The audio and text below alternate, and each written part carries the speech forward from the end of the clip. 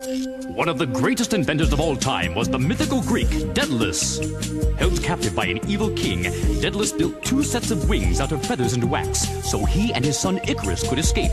Icarus, said Daedalus, don't fly too high, because the sun will melt your wings. But once he was airborne, Icarus forgot his father's advice. Look, Dad, he said, I can see the whole city from here. I'm going a little higher. No! said Daedalus, but Icarus flew up to where he could see the mountains and their terraced farms. A falcon passed above, and he flew up to meet it. Now he could see the distant ocean with waves crashing on its shore.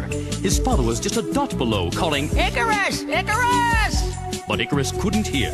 According to legend, an eagle called to him, and then a cloud, and each time Icarus flew higher. But as he got higher, the sun got hotter and melted his wings. They broke apart, and he plunged down into the ocean. All that was left was a part of a feathered wing which floated ashore.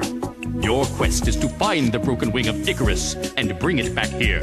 Thanks, Olmec. Tell us, where is the broken wing?